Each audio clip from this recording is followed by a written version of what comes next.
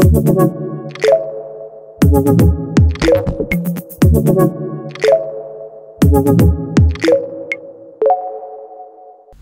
everyone, welcome to Redis Conference 2021. My name is Zhao. I'm a senior engineer working at Alibaba. Today, I'd love to share some Redis experience in Alibaba. You know, every year in 11th November, Alibaba will hold the Double 11 shopping festival. It's a big flash sales show. So, today my topic is how to use Redis to build the system for handling flash sales. And here is the agenda. First is the self-introduction and my company. More specific, it's about Alibaba Cloud NoSQL database team. And then is the theme. What is flash sales and how to handle it, and Redis usage in flash sales. Okay, first, myself. I am a senior engineer working at Alibaba Cloud NoSQL database team, manage Redis, memory cache, and tier services. Tier is an Alibaba developed database. In another word, it's an extent of Redis. Supports some Redis related services like Redis on AEP, Redis on disk, and multi-threaded Redis. Also, we provide some Redis modules. Back to myself, I'm also a member of Redis community core team. Last year, Andy Rice ended his story with Redis, and as his advice, we 5 active contributors set up the core team to maintain Redis community. And this year, we released Redis 6.2, and now Redis 7.0 is on the way.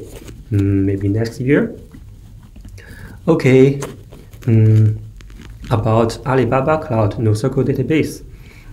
As a cloud provider, we provide many products such as Redis, MongoDB, and HBase, and so on.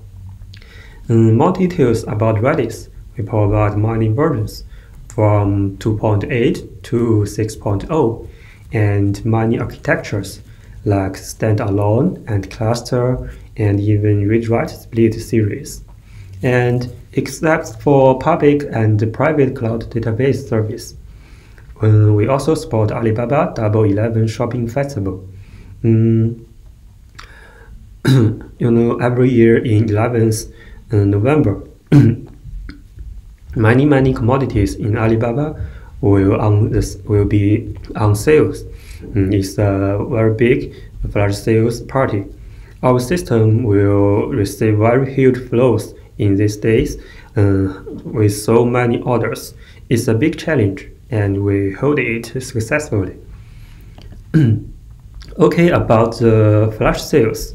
It's a commercial promotion way to attract a large number of users. For example, a smartphone will be sold only $1. Most people want to buy it, but only a few people could buy it successfully. It's the problem.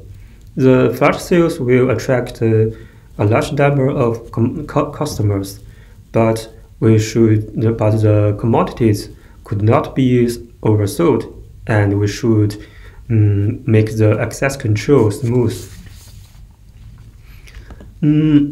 About the flash sales, I think it could be divided into 3 phases. First, before the promotion, customers keep refreshing the commodity details page.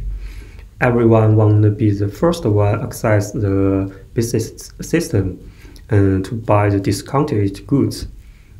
As a result, the number of the requests for the page will spike quickly.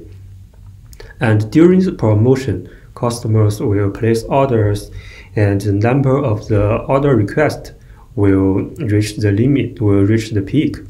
And last, after the promotion, some customers will still keep querying the order's status, and maybe cancel the order. And most other customers will keep querying the commodity pages with the opportunities to check if someone cancels their orders.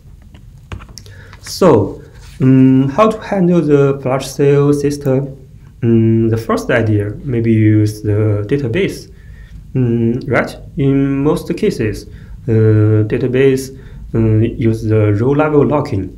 It works because only the request that holds the lock can query the inventory data and place orders. But would it work well with the database only? The answer is no, I think, because the database cannot handle the high concurrency, because the lock and the data in database always stored on disk. The I/O operation is heavy and slow. So, moreover, database could be blocked by a large number of requests. So, how to handle the flash sales? A good way is to use caches. Beginning of all, in theory, in the promotion, our system will receive a lot of traffic, but not all the requests are valid. Only a few customers could buy the discount goods, so we can build some levels of caches before the database. First, it's about the web page. We can use the browser cache and CDN to process user traffic. For example, use static elements to present the details about the commodities. Avoid too many interaction with the backend server. But remember that the place order button should still interact with our backend server. And in this way, only a small traffic could flow to the backend server. And then it's about Redis. We can use Redis to block the invalid requests, to catch the inventory and do the detection. And even more, Redis could be used as a message queue that can build the asynchronous system. Okay, first, to block the invalid requests, here we use the Redis counter data type. You can see there are 3 counters: the goods ID start, goods ID count, and goods size access. The start counter is a flag, indicates if the promotion begins, and the count counter is the total number of the commodities will be on sale, and the access counter means how many users access our system successfully. At the beginning, the goods ID start is 0. It means the promotion has not been started. And then we change it to 1. The promotion begins. And then we can increase the access counter if someone accesses our system successfully. And after the access counter reach the count counter, we should block the subsequent order requests. In this way, our backend system accepts only a small fraction of the order requests in case of high concurrency. Okay, then the next is Redis to catch the inventory and do the detection. Before the operation, we need to load the inventory data from database to Redis. Here we use the Redis hash table data type to do the mapping. And then you can see that the goods ID is a hash table. A Redis key have 2 fields, the total number and the booked number. Then we can do the detection in Redis. But there is a problem. It's about the atomicity and oversold. We should avoid the booked number exceeds the total number. The last slides about the access counter and the count counter also have the same problem.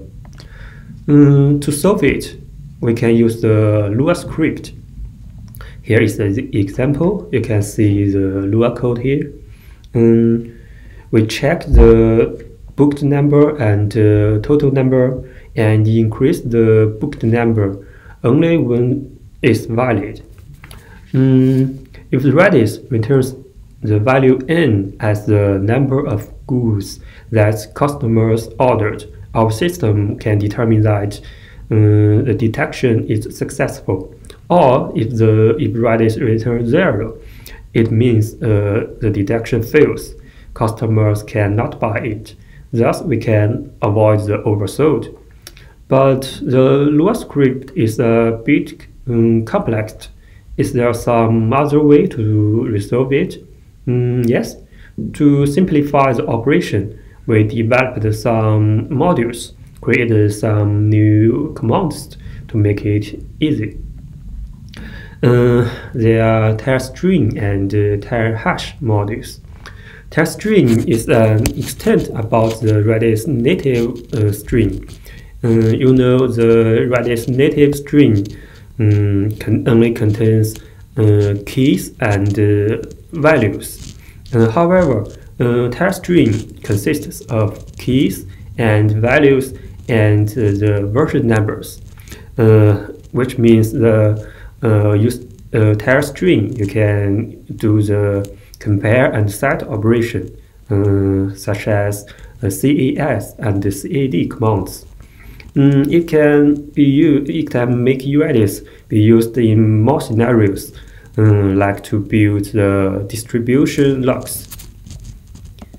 And about the counter, we also offered the max and mean limits.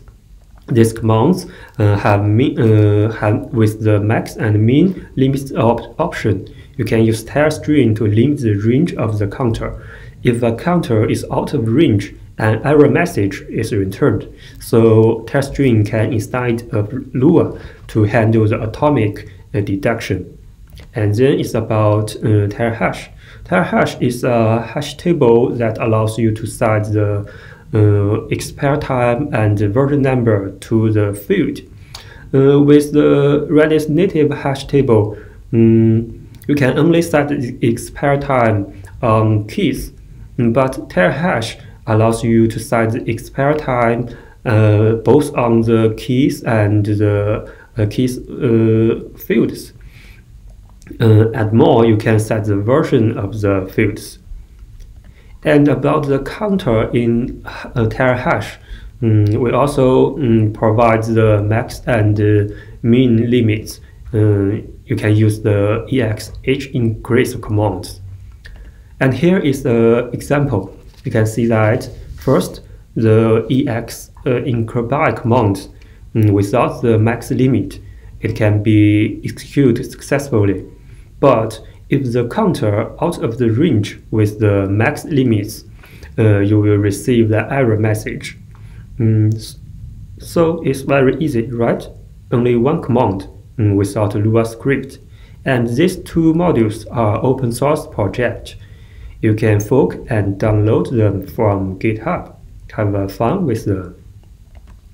The last, Redis could also be used as a message queue to do the async write by using Redis list data type. For example, the flash sales system pushed the orders to Redis, and then another module, maybe the async write module, will retrieve the data from Redis and write the order to database by the async way to avoid the write the order to the database directly. Thus, we can avoid the database blocked. Okay, in summary, 2 points. First, use Redis as a catch about the database to block the invalid requests. It can help. Thus, it can help to deduce the database traffic. And second, don't forget to sync the data from database to Redis regularly. That's very important. Okay, that's all. Thank you. If you have any questions or suggestions, you can email to me. Here is my email address and my GitHub. Hope my presentation could help you. Bye.